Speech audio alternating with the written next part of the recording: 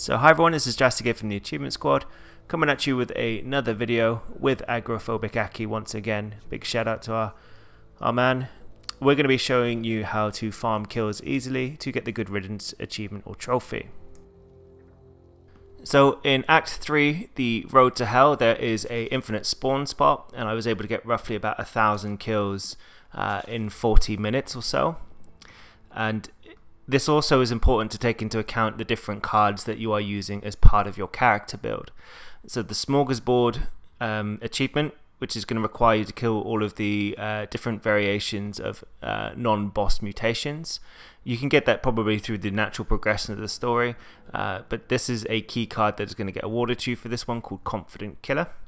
So make sure that you've got this one in your bag first of all. It's also probably recommended that you go about farming some supply points by running through previous acts and everything that you've done first of all to get you enough points to buy the cards that you're going to need.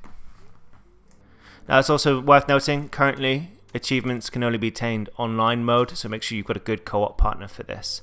Now you'll need to create a new deck, and I'm going to walk you through the cards that I've been using for this build in the order that they appear in the deck. So just a tip for you guys, the first card that you have in the deck is the first card that gets applied to you. So I'm utilizing the Confident Killer card, which is going to give me 1% extra damage every time a special Ridden has been killed by you or my team, and that cascades across to the team as well. So this card is going to help you make lightweight of the special types of Ridden, like Tall Boys and Reekers and all of this kind of stuff. My next card that I've got is the Ammo Stash, which is infinite ammo for your sidearm at the cost of having 20% reload speed.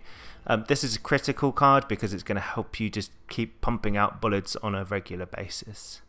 That mixed with the damage, it's also going to increase the better ability of your sidearm. So the next one that I've got is Reload Drills, because that's going to negate the slowed reload effect that we have from the Ammo Stash. And the next one to that is the Wide Mouth Magwell, which gives me an additional 30% reload speed with a little bit of less damage resistance. We then have the Ridden Slayer to increase our weak spot damages against the big guys, and then we have Reckless Strategy, which gives us another 30% weak spot damage, so we can increase our output to the enemy. Okay, and then next on the list we have the Combat Training in Large Caliber Rounds. Both of these do additional bullet damage as well as giving you additional bullet penetration, which means your bullets pass through the enemies and kill enemies behind them. The next card on the list that we're using is Inspiring Sacrifice. This will give us a bit of healing should one of our teammates get incapacitated. Next up we have the Hydration Pack card applied to us. This gives us 25 health and minus 15% ammo capacity, but ammo capacity does not matter when you have infinite ammo. You just keep shooting the bullets out. Next we have the Patient Hunter. So for the longer you're aiming down the sights, you increase your damage by 30%. So hold it down for a little while and you'll get a bit more damage output from your gun. Next up we have Grenade Training, which is going to give us more accessory and grenade damage. And next up we have Demolitions Expert, which is going to give us more grenade damage at the cost of 15% ammo capacity, but that doesn't matter because we don't have an ammo cap. And then next up, it took me a little while to find this one for some reason, we have the card Mag Carrier. That is going to give us increased capacity. It's not really what we're interested in, just taking the damage for the sidearm. And then we have the Antibiotic Ointment, which is going to increase the effectiveness of healing material.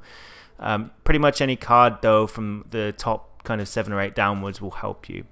Now for those of you who don't know how to get cards, you'll need to get supply points from completing acts and missions, and when you come see the supply point traders post, you'll be able to buy these cards from the lady just here.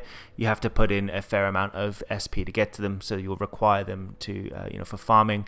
I think I did about 1 run of the game and a half probably before I was able to get the cards that I needed. So let's get into the campaign piece. So we want to select Act 3. And we are going to start from the starting point called Road to Hell. which is the level with the infinite spawn. So create that run and load in. Okay, and my preference of choice for this is Kali. So Kali starts with the T9 gun. You'll unlock Kali as part of the main story progression, but the T9 is a sidearm with a good fire rate. Next up, you want to pick the deck you've created called Kill Farming. And what you'll notice as you load in and you've picked the Kill Farming deck, the majority of the first set of cards will be automatically applied, so you'll need to pick some of the others.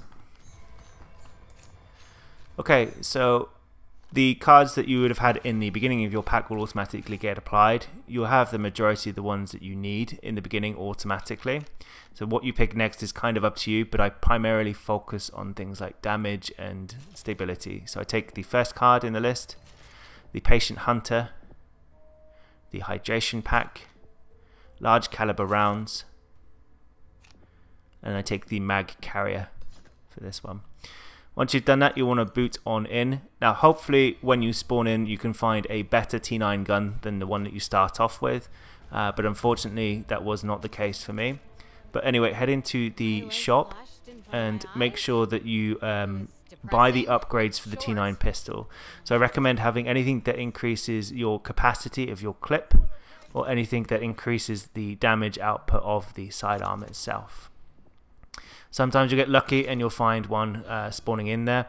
Also recommend that you pick up some Molotovs, some health kits. Aki's also in the process of buying some of the support slots to get more items for healing and that kind of stuff. Things like pipe bombs I'd recommend having just to ease off the pressure if you find yourself in a sticky situation. But yeah.